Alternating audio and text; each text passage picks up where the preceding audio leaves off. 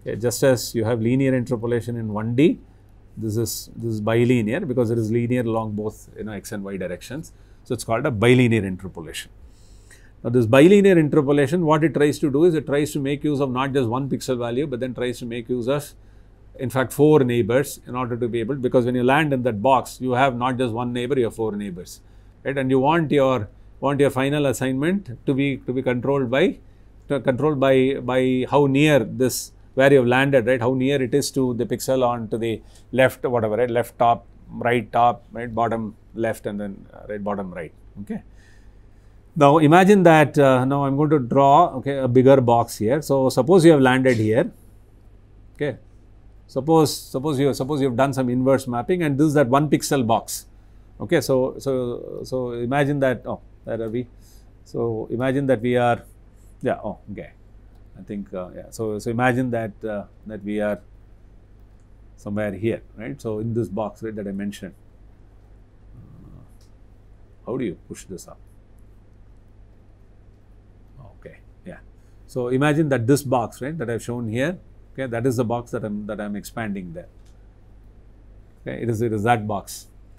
And suppose let's say, right, so it means that I've assumed some xt, right, and I've assumed some yt, and from here, right, I get my xs ys.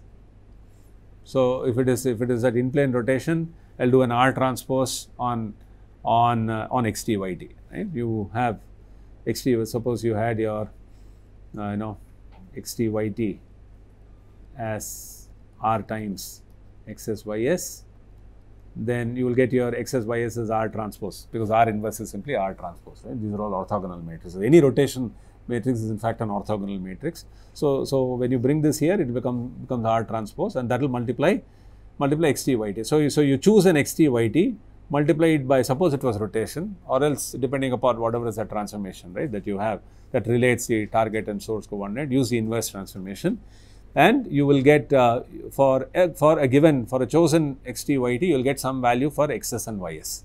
Okay, suppose that xs and ys is this. Okay, here is where you have landed. Okay, and this coordinate is xs ys.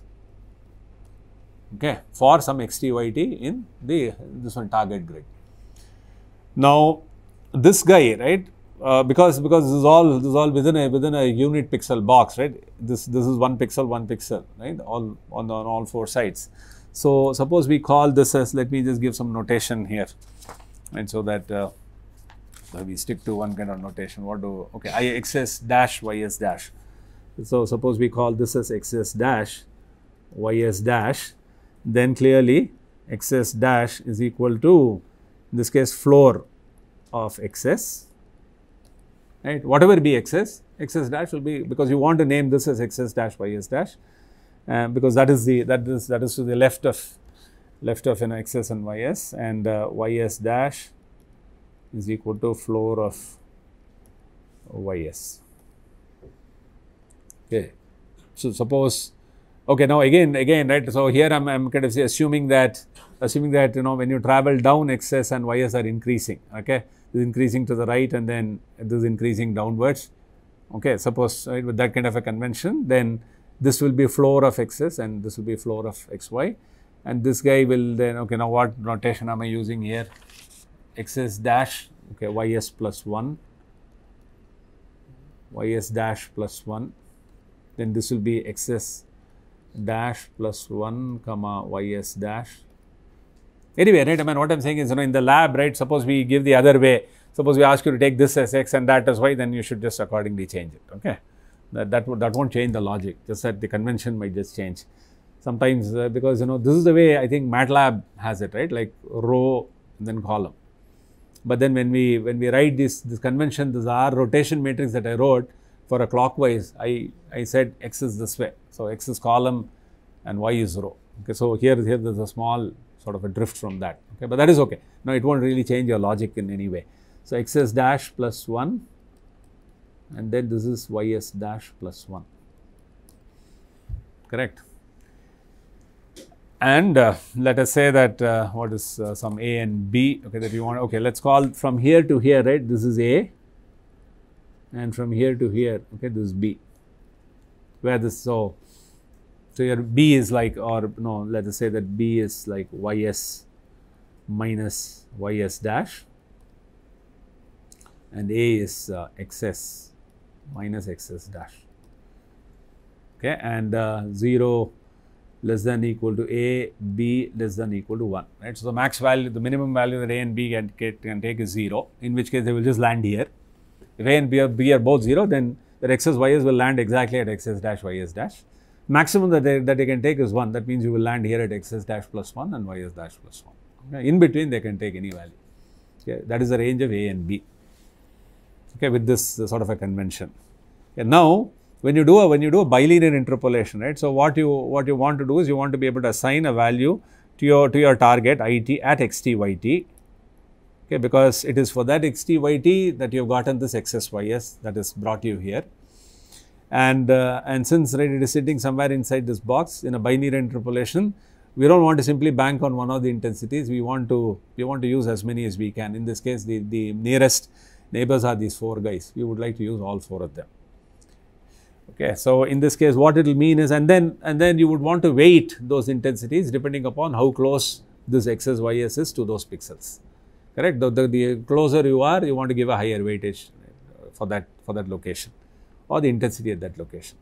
What this means is that you will have something like 1 minus A into 1 minus B I source. So, I source means this one. Okay, so this image is like I source.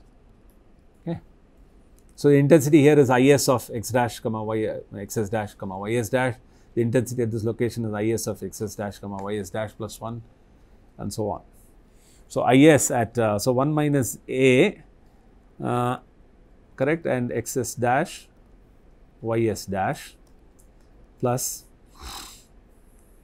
with respect to this guy, it will be what? 1 minus A into B is of xs dash comma ys dash plus 1, plus when you talk about this guy here, that will be A into 1 minus B is of xs dash plus 1 ys dash, plus then for the last day it will be simply A into B into is of xs dash plus 1 ys dash plus 1, correct. So, all these are the source intensities.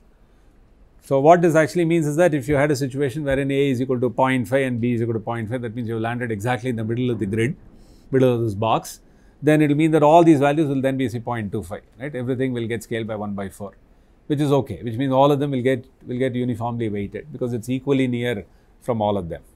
But suppose your A was 0 and B was 0, then it means that all these guys will drop out, this will drop out, this will drop out, this will drop out, only the first term will remain. A is 0 and B is 0.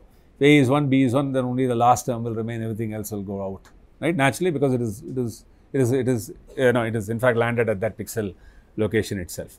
But if it is A is some 0.1 and B is some 0.2, then accordingly, right, whichever it is nearest to, so in that case, this guy will get a higher weightage, this intensity, this will get relative. So this is kind of a relative weighting, right, where you just check how away you are from your 4 neighbors, and then assign intensities. Now, this is the way bilinear interpolation is done, and this actually reduces that jagged appearance and all, because you are not banking on just one intensity, you are using 4. You can of course go for interpolations that can use a larger spatial neighborhood, right. Here you have used a neighborhood of 4 pixels, right. So, your spatial neighborhood, as it is called, consists of NBD, right. Spatial neighborhood is 4 pixels, but then you can go higher, 9, 16 and so on, right? But then that will mean you will have to do more work, and then you can have, so those are like, splines, cubic spline interpolation and all, which you must have heard of. So, those are all kind of higher order operations. Some of them, right, involve even sort of, a derivative of the intensities and so on, right, depending upon which of those interpolation algorithms you use. But the simplest of them all is simply a bilinear interpolation, where you can simply just take 4 nearest neighbor, because that seems to be the most straightforward thing to do, okay. And right, and the way, and now you can kind of clearly see that you will fill up a target grid without any holes, and also you would be able to reasonably take care of jaggedness and so on with a simple operation, something like a bilinear interpolation. Yes?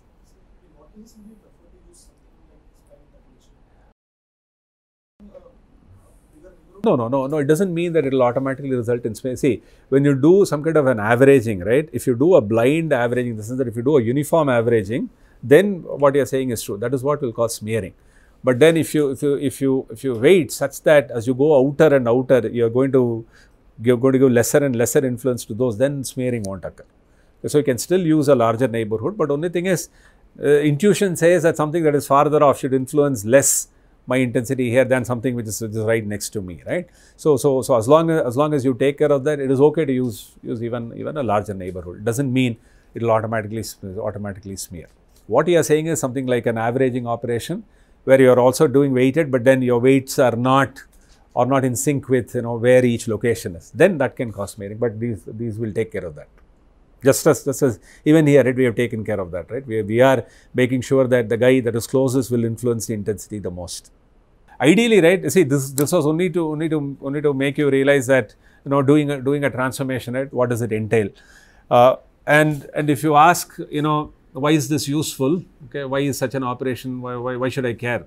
Okay, that I'm able to rotate, I'm able to translate, and all. If you ask why do I need that, then simplest example is the zoom in, which I said. You might have an image and you want to zoom in. You could use a thing like this. More important than that is when, let's say, people want to check, right, what exactly has happened in an area over let's say, right, a period of time. Like, for example, imagine that IIT Madras, right, 40 years ago, what kind of a tree sort of density did IIT Madras have versus what it has now? Suppose somebody were to ask this question. Then one way to do would be to kind of get some photograph that was taken in whatever, right, 40 years ago, at that time, from some aerial view of IIT Madras, and then you should take an aerial view now. And the point is, right, you can't exactly go to the same location from where it was taken earlier, right? You take from somewhere, say, nearby. So you might have taken it from here. This is, let's say, the IIT Madras campus. You have taken a picture, and then you come here, and then you take one more picture. You could be, right, you need not be exactly at the same location at all. Now, when you want to compare these two, you cannot directly subtract them, because what will happen is your orientation is going to has changed. So what you have to do is you have to first make sure that these two are aligned. So, for example, in these 40 years, right, if, let's say, no tree had grown, in the sense that, right, nothing had happened, then if you subtract, you will get absolute zero. You will say, oh, nothing has changed. But we know for a fact that some trees have been replaced by some buildings, and maybe some places that were earlier empty we have grown trees there. All this has happened. The first thing that you want to do is bring one of them in alignment with the other. It doesn't matter which one. Let's say I take the image 2 and then I try to align. Suppose, let's say, image 2 has come out like that, and then the first thing that I need to do is align it with respect to image 1. Correct? So, which then means that, first of all, I need to know what transformation will take me from here to there. Okay, and once I know that transformation, then I have to apply the inverse of that on this image, right? Because if it is like this, then I kind of, right, need to make it like now, right? That is the transformation that we are talking about. Okay, within this itself, right, I have a source, which is this image 2, but I want to create an image 2 prime, which will be in sync with this image 1 in terms of alignment. So when I want to do that, that's exactly this thing that we are talking about, the source to target. So there your target will be this realigned image, your source will be this image 2 that you have captured. And your image 2 prime will then align with respect to image 1, then you can slap, one on top of the other, and then you can take whatever, right, you can do a differencing, whatever you want to do, and then you can start concluding, right, what changes have happened, which areas have become, which areas have more trees and so on, right? So and that is a very, very important problem. Even from a surveillance point of view, right, people are always worried. You have the satellites going around, right, and there are times when, let's say, these are overlooking the other country, and there are certain kind of sensitive zones where they know that if those military trucks, right, begin to come out, then you know that something is going to happen, right? So the idea is that as long as that region is quiet, you know that, right, you need not worry. But then the moment you see a big activity there, then it means, oh, something is going to happen. So again, a change, simply finding a change is such an important problem. Even in an airport, right, think about it. To be able to say that something is lying unattended, right, is a very, very important problem, right? So somebody comes, leaves a hand baggage, right, and then you, if you know that there is a hand baggage, and for the next 2 minutes nothing has happened, right, nobody has come near it, nobody has picked up, that means your change is absolutely zero. Then there should be an alarm that, hey, look, right, because first of all you should know that somebody left a hand baggage there, and then you should be able to tell that in the next 2-3 minutes nothing happened, Again, right, there the problem is a little simpler because the camera is typically fixed, and then you only have to worry about maybe some illumination, maybe someone else coming into the area and so on, right. Whereas typically these things are used when you can't say restrict a camera to a particular location, right. You allow a camera to go wherever it wants, image a scene, and then come back, and then you want to compare.